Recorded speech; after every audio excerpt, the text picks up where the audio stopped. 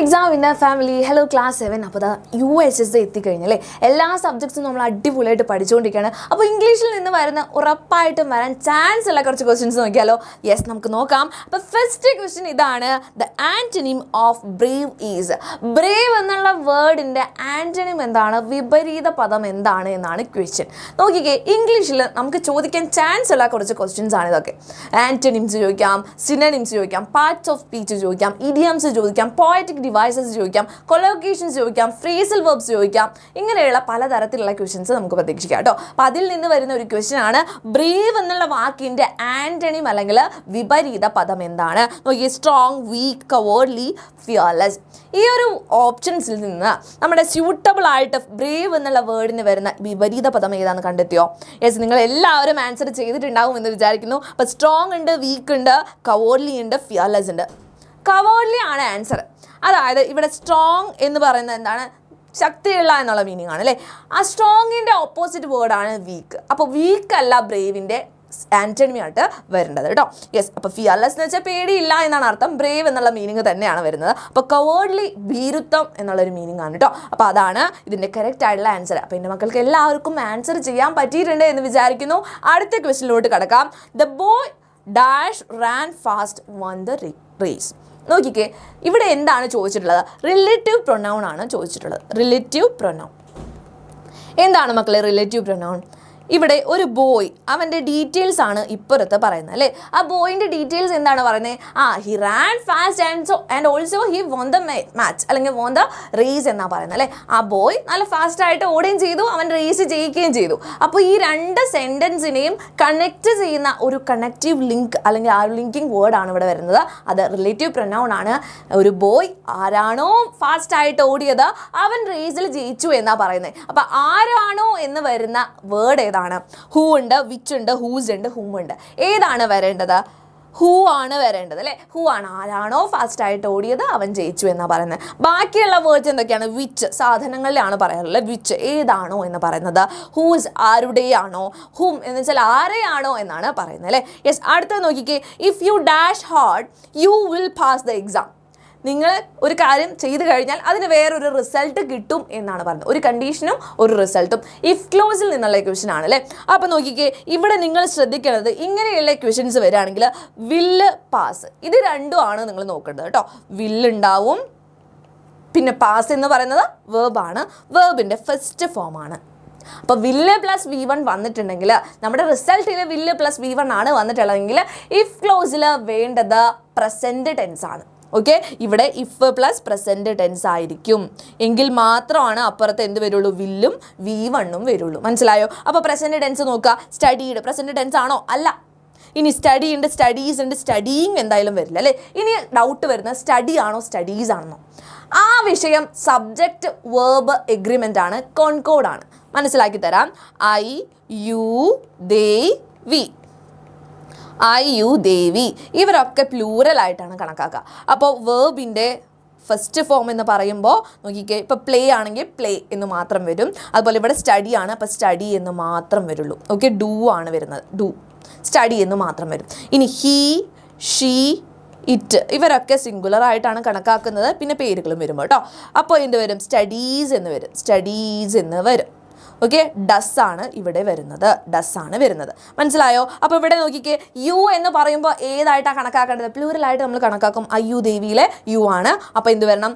Do ആണ് ഇതിൽ വരുന്നത്. അതായത് സ്റ്റഡി എന്ന് വരും. If you study hard you will pass the exam എന്ന് വരും.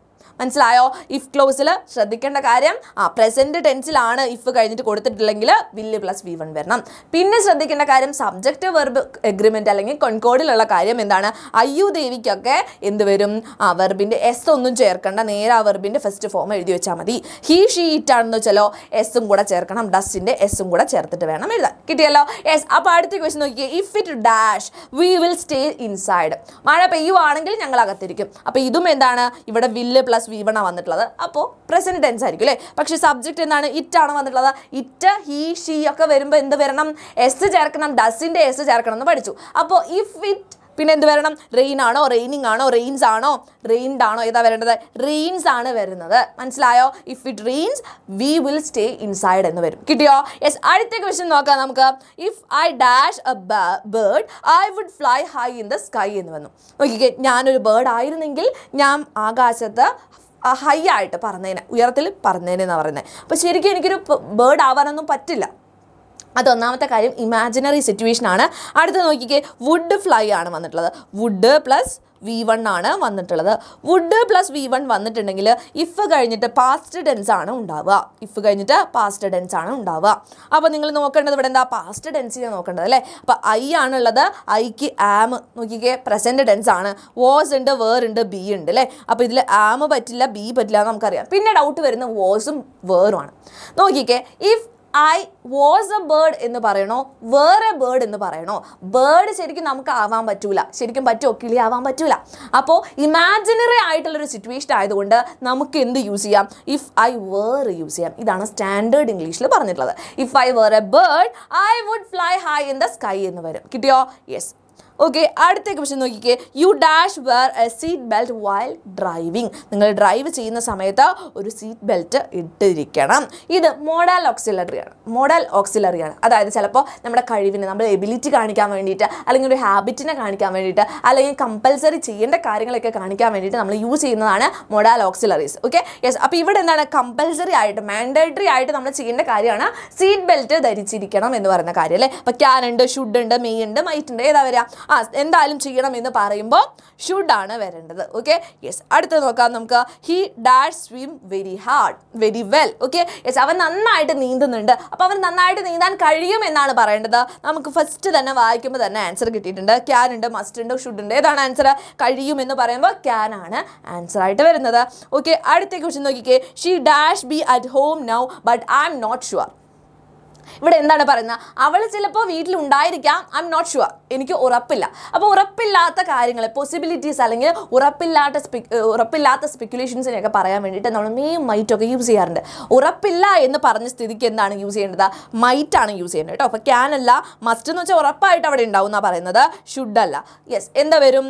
മൈറ്റ് വരും. She might be at home now but I am not sure. Sure അല്ലെങ്കിൽ എന്താണ്? മൈറ്റാണ് വരേണ്ടത്. കിട്ടിയോ? യെസ്. അടുത്ത ക്വസ്റ്റ്യൻ നോക്കിക്കേ. This is the book I borrowed from the library.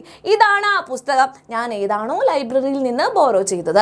ഇവിടെ എന്തിനെ പറ്റിയിട്ടാണ്? റിലേറ്റീവ് പ്രൊനൗൺ തന്നെയാണ് അല്ലേ. ഇവിടെ ഒരു സാധനത്തിനെയാണ് പറയുന്നത്. ബുക്ക് എന്ന് പറയുന്ന ഒരു തിങ് ആണ് അല്ലേ. അപ്പോൾ ഹൂസും ഹുമൊന്നും വേണ്ട അല്ലേ. ഹൂ വേണ്ട, ഹൂസ് വേണ്ട, ഹും വേണ്ട. ഏതാണ്?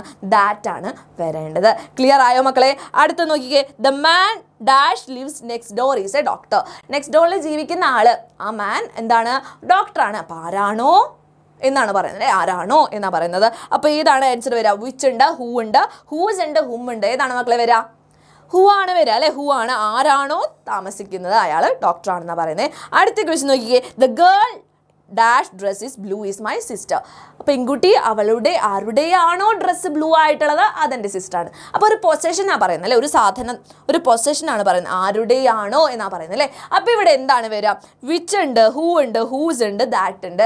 ഇതിൻ്റെ കറക്റ്റ് ആൻസർ മക്കളൊക്കെ എന്ത് ചെയ്യുക? നമ്മുടെ വീഡിയോ ഒന്ന് പോസ് ചെയ്യാൻ, എന്നിട്ട് താഴെ ഒന്ന് കോമൻറ്റ് ചെയ്യുക കേട്ടോ. എന്താണ് ആൻസർ എന്ന് ചെയ്തോ? യെസ്. അപ്പോൾ ദാ മിസ് ആൻസർ പറയാൻ പോവാണ്. ഹൂസ് ആണ് ആൻസർ. ആരുടെയാണോ എന്നാണ് പറയുന്നത്. Whose dress is. Okay. The girl whose dress is blue is my sister എന്ന് വരും. കിട്ടിയോ മക്കളെ? യെസ്. അടുത്ത് നോക്കാം. അടുത്തത് ഇഡിയംസ് ആണ്. ഓക്കെ. ഇഡിയംസ് ആണ്. ഇഡിയംസ് എന്ന് പറഞ്ഞാൽ നമുക്കറിയാം, ഇങ്ങനെ പറയുമ്പോൾ വേറെ മീനിങ് ആണ് വരുന്നത് അല്ലേ. വേറൊരു മീനിങ് ആണ് വരിക. ഓക്കെ. നമുക്ക് വായിക്കാം. First വേണത് break the ice means. Ice break ചെയ്യുക എന്ന് വെച്ചാൽ എന്താണ് അർത്ഥം? To fall on ice. ഐസിൽ വീഴുക.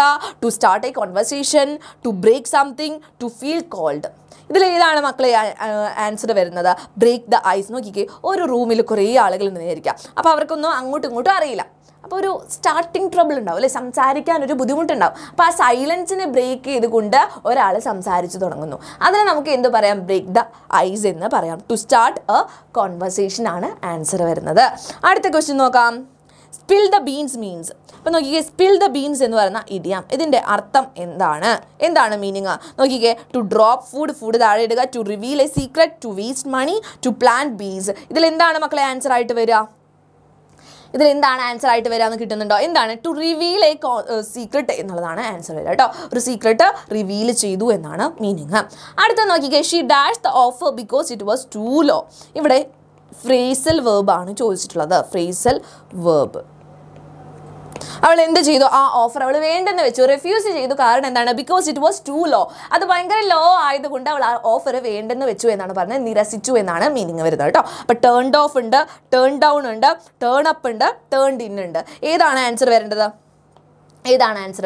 ടേൺ ഓഫ് ഒന്നും വരില്ല അല്ലേ. ടേൺ ഓഫ് എന്ന് വെച്ചാൽ സ്വിച്ച് ഓഫ് ചെയ്തു എന്നുള്ള മീനിങ് ആണ്. ടേൺ ഡൗൺ ഉണ്ട്, ടേൺ അപ്പ് ഉണ്ട്, ടേൺഡ് ഇൻ ഉണ്ട്. ടേൺഡ് ഇൻ എന്ന് വെച്ചാൽ കൊടുക്കുക എന്നുള്ളൊരു മീനിങ് ആണ്. ടേൺഡ് അപ്പ് അറൈവ് ചെയ്യുക, അപ്പിയർ ചെയ്യുക എന്നുള്ള മീനിങ് ആണ്. അപ്പോൾ ടേൺ ഡൗൺ ആണ് ആൻസർ വരിക അല്ലേ. റിഫ്യൂസ് ചെയ്തു എന്ന് പറയുമ്പോൾ ടേൺ ഡൗൺ ആണ് ആൻസർ വരിക. ഓക്കെ, കിട്ടിയോ? അപ്പോൾ അതാ ഈ ഒരു ക്വസ്റ്റ്യൻ നമ്മൾ നേരത്തെ കണ്ടതാണ്, സ്പിൽ ദ ബീൻസ് അല്ലേ.